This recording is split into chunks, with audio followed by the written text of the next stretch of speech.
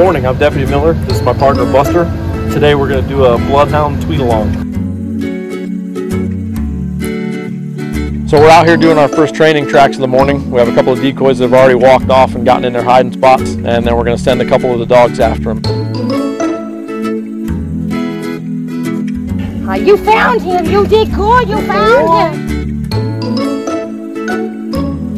These canines are single-purpose tracking canines. Tracking missing people is one of the most important jobs here in Pasco County, and a bloodhound's sense of smell is greater than other breeds, which gives them the ability to track much greater time delays and specific scents.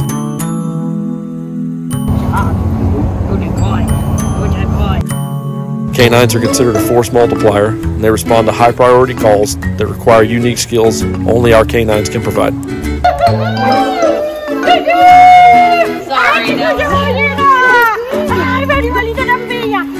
Our bloodhounds start at PSO as puppies, and they have the ability to track at 12 weeks old, but they train for a year to get more comfortable.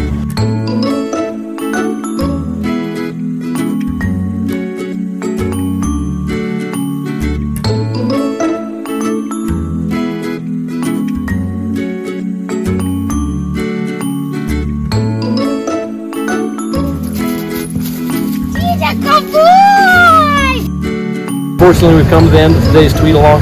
We all got some other obligations we have to take care of, but we got a lot done with the dogs, and we hope you had a great time.